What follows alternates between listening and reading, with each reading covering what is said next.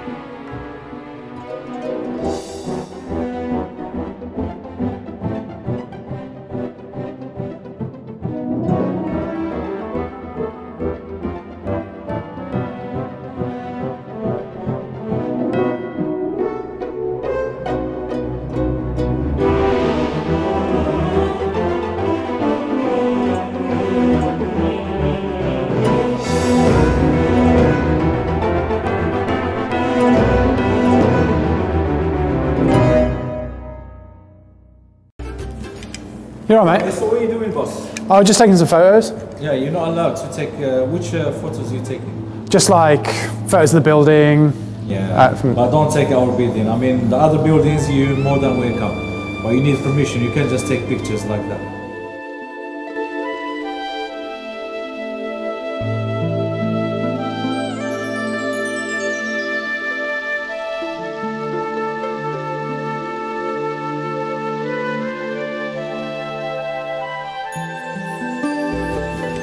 You're all right, mate. So what are you doing, boss?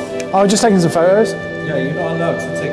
which photos are you taking? Just like photos of the building. But don't take our building. I mean, the other buildings, you're more than welcome. But you need permission. You can't just take pictures like that. So is this public land or private land here? I mean, this is, the council, but from there, from this to here, you're not allowed to stand here. Oh, so like the bit where outside, oh yeah. That's all right, but from there to here. But if you need to take pictures of this building, yeah, you need to take permission from us. You can't just... Oh, like, so I have to apply for a permission? Yeah. You're all right? It's a private estate, with permission to take pictures of the building. So permission from the estate office if you want to take some pictures of the building. Oh, right. Private estate here. Oh, right. So even if I'm on public land, like on the street, I still need a building manager permission or something like that. Okay. So how would I go about getting that? Just inside the block number 6. Okay, and then estate office in there. So. And then that will be able to say that I can sort of stand here and shoot. Yeah. Okay. Do I have to pay for that or? I'm not sure. Not sure. Okay. Okay. Private company. Just photo hobby. Yeah. So am I? What about on the other side of the road? Is that the same or? You might be okay, because you're not in the States. Okay, so the other side would be all right, but maybe not this side because of... Yeah, okay. All right. Can't stop you if you cross down there. So what about this pavement? Is that public? I feel that's public. Public, okay. All right, well, thanks mate, thanks for your time. Well, as you can see, I'm getting an awful lot of hassle. You know, these security guards are incredibly suspicious of me and they really talk like they've got the law on their sides. But the question is, do they? So that's a really interesting question that lots of photographers simply do not know the answers to. So we've come to our local police station where we're joined by Inspector Malcolm Graham, who also happens to be a photographic enthusiast. So Malcolm, thank you very much for joining us. The million-dollar question is, what can we and can't we take photographs of in the UK? Pretty much you can take photographs of anything you want to, certainly if you're in a public place. There are some restrictions. The Official Secrets Act prevents you from taking pictures of, shall we say, military establishments and that sort of thing. But other than that, in public place, you can do what you like. Okay, so actually very, very simple and very clear cut. What can't you, just by way of common sense, what can't you, what shouldn't you take photographs of, regardless of whether you're legally entitled to or not? Everybody's worried about terrorism in this day and age.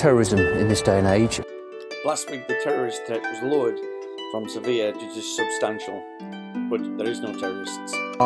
Throughout the UK, numerous, shall we say, sensitive locations. And if you start taking pictures of those, especially if you're taking detailed, involved pictures of them, you might find yourself coming under scrutiny of the police to find out what it is that you're doing. There are also other areas of activity. If you're photographing a person and you're constantly photographing that person and following them around the streets, you might find that there are stalking implications here. Photographing children, even in public places, often comes under scrutiny as well. Somebody will turn up and ask you what it is that you're doing. The fact is, you can still take pictures of them, but you just have to be a little bit careful about upsetting and annoying other people. That's the biggest risk to photographers, I think.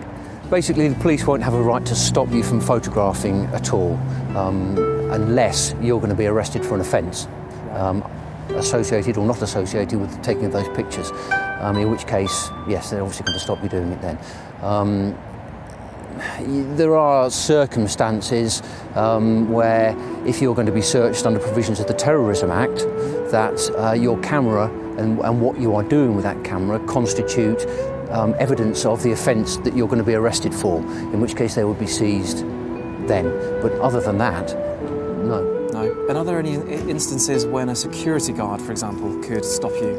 Security guards, a difficult situation, because if they're in private premises, like a shopping centre for instance, a security guard will ask you to leave if they don't like you photographing, tell you to stop or leave the premises. They can't seize your equipment. They can simply exercise the proprietary powers of the site that they're on. You might not always know that you're on private premises, and so just be a little bit wary of that. And is there a right way and a wrong way to react when approached in public, whether it's by a police officer, a PCSO, security?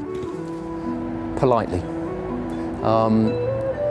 They may not know the law, and they may think they do, and often they will, but they won't always. If you disagree with them politely, ask them what authority and power they have to ask or demand what they're demanding. If they're simply asking, then that's a different kettle of fish. If they're demanding that you do something, ask for the authority and the power that they're doing it. And if you still disagree with them, find out who they are, but I would suggest that you still comply, or otherwise it can just spiral. And does a police officer have the right to confiscate, take away gear, or force someone to delete photographs? If they're arrested for the offence, then your property will be seized at that point. Your property generally will be seized if you're arrested anyway. If it's evidence of the offence, it might be some time before you get it back.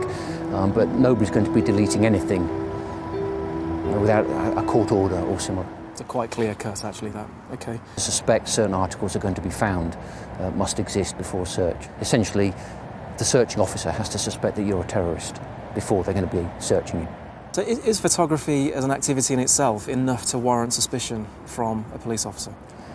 Suspicion, yes. Curiosity, probably a better thing. If you're taking a photograph, you may well attract the attention of the police, and the circumstances will dictate, in a sense, how far they're going to go with it. If you're taking detailed pictures of the underside of a flyover, you might attract more attention than if you're taking pictures of a picturesque gateway of Peterborough Cathedral, for instance. Right.